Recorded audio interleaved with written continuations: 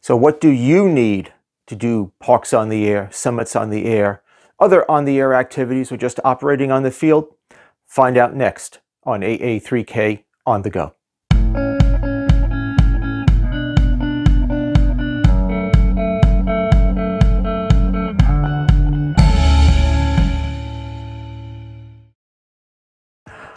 Over the past couple of weeks, I've been asked several times, what do you need to do parks on the air? And I've given a rundown of the kind of equipment I carry and realized, well, that's a good topic for a video here. So what do you need to create your ultimate parks on the air, summits on the air, just getting out into the outdoors and operating HF amateur radio kit? And it's going to vary for every single one of us. I'm going to give you a rundown of basically the minimums that you need to bring. And when I operate with 100 watts of power in my ICOM 7300, I bring a lot more than those minimums. Many of those items don't get used, but every now and then I do need something from that kit. I'm not going to go through every single little item that I bring, but I'm going to give you enough information that you can start putting together what's going to work for you, your interests, and how you want to operate.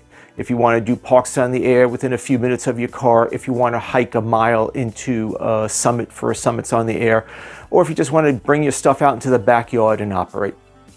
So, without much further ado, here we go. So, what are you going to need?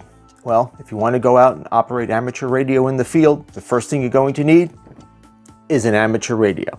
Now, this is my ICOM 7300. It is a software-defined radio. It is a great radio. It is a great performer. It may no longer be at the top of the list of the Sherwood performance chart, but it is still a very, very good receiver with a lot of features built into it. Very relatively lightweight for the field, and definitely can be used as a full-time at-home station.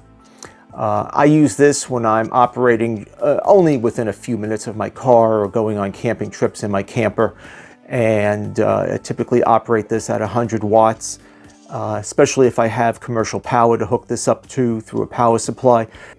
Now, this is, pretty good size radio. It's probably 8-9 pounds. I'll put the exact weight on the screen.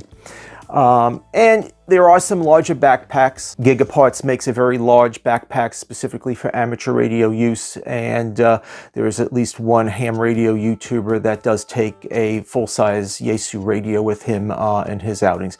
But he also doesn't travel more than a few minutes from where his car is going. If you want to do summits on the air, you could definitely bring this along with a 15 or 20 hour lithium iron phosphate battery, and and do a great activation. If you're going to be hiking a mile into the woods or a mile up a mountain, carrying this much weight will definitely say hello.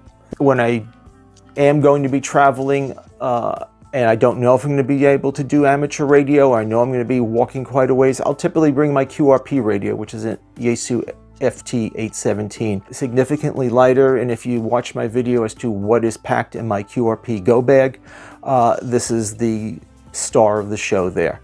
This is only 1 pound or 2, and it's a very low current draw, so I can run with a much lighter battery for this.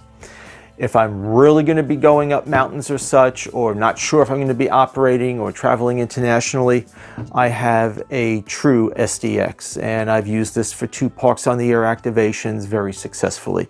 And for the very first activation that I ever did at French Creek State Park here in Pennsylvania, I got a SM3 Sweden contact back, 5 watts across the Atlantic. Definitely a capable radio. The next thing you're going to need for almost all radios, the true SDX is a slight exception to this, is some sort of microphone if you're doing voice, or some sort of CW paddles or straight key if you're going to be doing Morse code. The true SDX does have a built-in microphone. I've done a quick test with setting up a voice recorder at my home station and transmitting on the true SDX out in the backyard. And it sounded good, but I have not made any voice contacts with the true SDX yet. These paddles by CW Morse are what I use when I'm operating with the 7300, and I have smaller sets of paddles for both the true SDX and my FT817. When I'm out operating in the field and just sitting at a park picnic bench or something like that, I prefer to use a single-sided headset. This way I can keep my other ear open to hear what's going on around me. You always have to be concerned about personal security. And it also ends up freeing up both of my hands so I can touch type entering. We'll cover logging in a few moments, but I almost exclusively computer log. So having both hands free to type and I do know how to touch type, is a very good advantage for me. When I'm operating in the field and I have electricity available, particularly when camping, I will use this older MFJ Mighty Light power supply. It is a 25 amp switching power supply, and this is old enough that it was before power poles were a thing, so I added my own power pole adapted to this power supply, and this works absolutely fine. It's only 2 or 3 pounds, it's not that heavy, so it's pretty easy to carry. When I do not have electricity available, I use this 32 amp hour LifePo that I got as a medical pole from a company fortunately local to me, but they do ship, called Battery Hookup. They may still have a few in stock. I will leave a link to their website so you can take a look and decide if you want to get one. Bioenno, Dakota Lithium, there's a whole bunch of choices on Amazon, and there's quite a few choices nowadays in 100 amp hour lithium iron phosphate batteries. They're obviously bigger and heavier, but they'll keep you going for many hours in the field. When I do QRP operations, I typically bring this Maya-D 8 amp hour lithium iron phosphate battery, and this keeps me going for several hours with still plenty of capacity left in the battery. I do have the bigger brother to these, the 16 amp hours that I have used with my ICOM 7300, and I have easily gotten 2 or 3 hours out of that battery with plenty of power to spare, primarily finding that the laptop's battery is what gives out in the end. The next thing you need to consider is an antenna. Obviously, radios don't work very well without antennas, not only for receiving, but for transmitting. My preference is for resonant antennas, and I have really become a fan of end-fed half-wave antennas like this 1010's antenna that I built. You can buy the matching unit on eBay, and I'll find a link for it and include it in the description. And I have a video about how to tune one of these antennas up. I've built one for myself and another for a friend. I've also recently purchased the real potable end-fed half-wave, which has the advantage that you can adjust the overall length of the wire and dial in its tuning on any of the bands that it's resonant on. And maybe even get this thing to operate in the walk bands. Both of these antennas, not impossible, but a little bit on the large side to carry. When I'm doing QRP operations, I like to use the KM4 ACK end-fed half-wave. Operates just the same as this bigger 1010's end-fed half-wave, but it's in a much more compact package with a lighter gauge wire. Comes with a winder and such. Again, I'll include a link to this. I have done so in several videos. It's a really nice antenna, very easy to put together. Everything you need is in one kit, and the cost is extremely reasonable. Though I don't have it handy to show you right now, I also like my center-loaded ground-mounted vertical antenna. And if you watch my video about my favorite antennas for operating in the field, that and the end-fed half-wave are my 2 favorite types of antennas to use. Both of those antennas are great antennas, and you do not need to use an antenna matching unit for any band that the antenna is resonant on. And the advantage of the center-loaded vertical is you can adjust it to get it resonant on any amateur radio band. And for the true SDX in the little Go kit that I put together, I also have an end-fed half-wave antenna, and that connects directly to the radio, so I do not need to use any coax.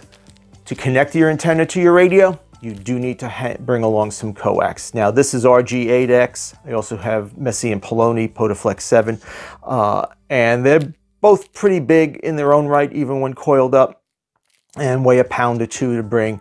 I also, for QRP work, this is a bit much to bring with me, but if you have watched my video on mini coax, both RG174 and 316 do have a high amount of loss, even in the HF bands.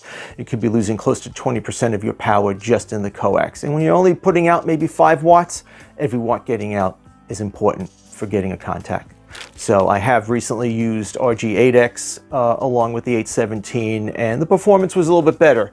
But because the return loss was not getting swallowed up in the cable, I did notice that the KM4 ACK was reading a tiny bit higher in the SWR department. Not enough to cause a significant concern, but enough to say, hey, that coax is making a difference. In terms of putting a wire antenna up in a tree, two ways you can go about it. You can use some cord and a weight on the end to throw a line over a branch and then haul up the end of the antenna to get it to hang from a tree and mount the other end somewhere convenient to your radio or within the coax reach of your radio. And if you're in a situation where you don't want to, you can't throw anything up over a tree, one of these collapsible, basically fishing masts, though a couple of companies, including Gigaparts, are now coming out with new versions that are much more oriented to amateur radio with stiffer tips. This is a SOTA Beams Carbon 6. I've used this a couple of times. What I do is I tie the end of the antenna off to the tip of this pole, extend the whole thing, and I just go lean it into a tree branch, being careful not to pull so hard on the rest of the antenna to pull the whole thing down with me. And this has worked up very well. I have had park staff look at me with this in a tree, leaning up in a tree, and they have not complained at all. And the next thing to talk about is logging. Personally, I prefer computer logging on either my full-size laptop or even my cell phone using Hammers, or more recently Polo portable logger Ham 2K. A lot of people still like to do pencil and paper logging, such as this, or just in a notebook and such. I've done that a few times. It works. It's absolutely fine. And the trick, though, at the end is you got to spend the time to transcribe it into your logging software and onto the Parks on the Air or Summits on the Air websites or any other such website, which when you go back and look at your handwriting, which may have been written down in the heat of battle, you say, is that a U or a V? Is that squiggle a 1 or a 2? Where if you type it, you definitely can read what you typed every single time. For those that say, you know, heck, you know, my computer could crash and I could use the log. Yeah, that's true. You know, with the assumption that a paper log is permanent. There's a very well-known Parks on the Air operator in Florida who did an activation, stopped to get gas on the way home. While his car was filling up, decided to clean out his trunk. When he got home, he realized he threw away the logs. He ran back to the station, but they had already changed out the garbage liners in the garbage pails by the pumps, and he was not exactly about to go dumpster diving. He did apologize that he lost all of those contacts, and now turns out he computer logs because these are just as dangerous. You can pick a bad pen, these get wet, and the entire thing just runs and you can't read it anyway. So no log is perfect. There is a risk with everything. I use a couple of different logging programs on the laptop, DX Lab Suite, N3FJP, and N1MM. And honestly, each one has advantages and disadvantages, I find, for Parks on the Air logging. Polo is working out very, very well. Currently, it doesn't allow me to interface to the computer, so I get automatic readout of frequency or being able to change modes. And if you're not running a resonant antenna, you will need to use an antenna matching unit of some sort. Now, this is the one from my QRP setup. It's a MTech ZMU2 ATU, and I typically use this with the speaker wire dipole that I built, which is not resonant on any particular band. You can also run this through straight coax and use this. I have not done so with anything other though than the speaker wire dipole. And this allows the radio to be happy, see a balanced 50 ohm load, and deliver its full power into the antenna. I also have an MFJ 939 automatic antenna tuner, and I've typically used that with the Ultimax Antennas DX Stream 33 foot, which was the antenna I started out doing Parks on the Air with. Again, that antenna is not resonant on any particular band, so you do need an antenna tuner or an antenna matching unit. And that was particularly valued with my ICOM 706 Mark II-G, which does not have a built-in antenna tuner. One of the reasons I went with the 7300 is that it has an antenna tuner built in, and I did not need to carry one as a separate item.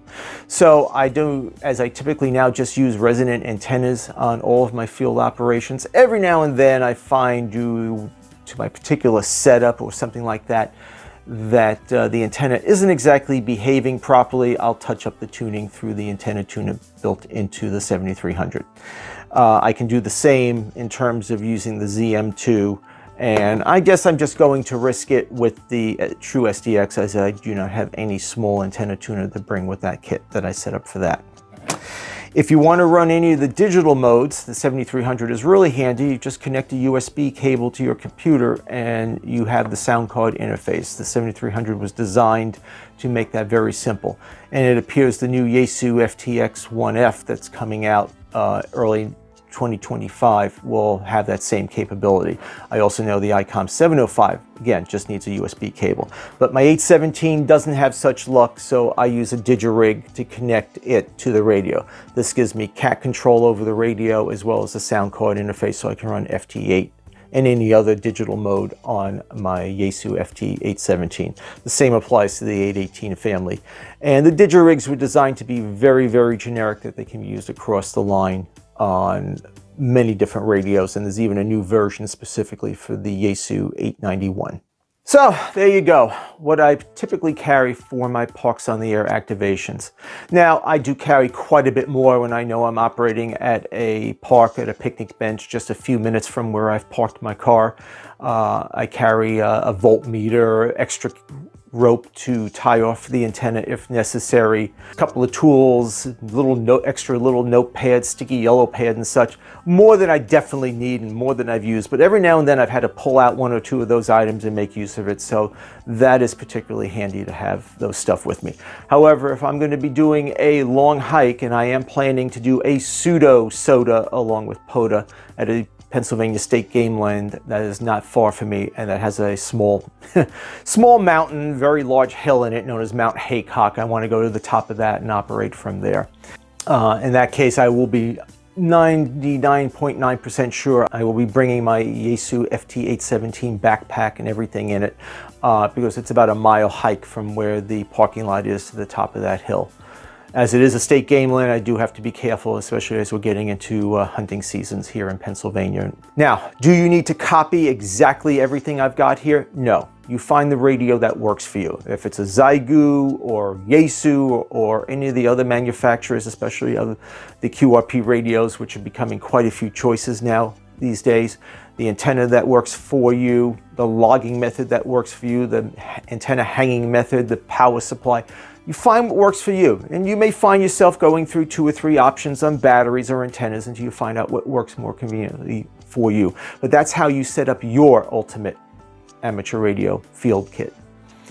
So, hey, if you have any questions, go ahead and drop them in the comments and I'll do my best to answer them. Thank you for watching. Remember, I'm trying to help you turn the outdoors into your ham shack.